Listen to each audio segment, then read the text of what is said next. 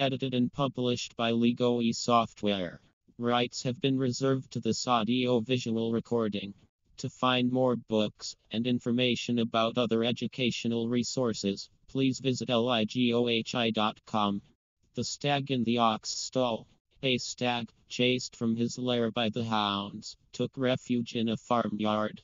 On entering a stable where a number of oxen were stalled, he thrust himself under a pile of hay in a vacant stall, where he lay concealed except the tips of his horns.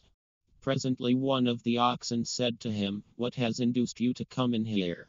Are not you aware of the risk you are running of being captured by the herdsmen?" To which he replied, "Pray let me stay for the present. When night comes I shall easily escape under cover of the dark."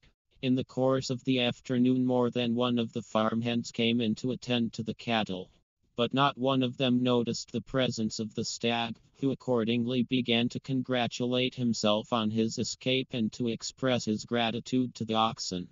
"We wish you well," said the one who had spoken before, "but you are not out of danger yet. If the master comes, you will certainly be found out, for nothing ever escapes his keen eyes." Sure enough, in he came, and made a great to-do about the way the oxen were kept. "These animals are starving," he cried. "Here, give them more hay, and put plenty of litter under them."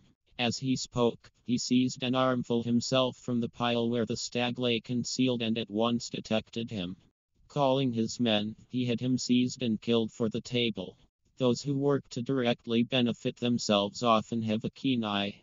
Edited and published by Ligohi Software. Rights have been reserved to this audio-visual recording. To find more books and information about other educational resources, please visit ligohi.com.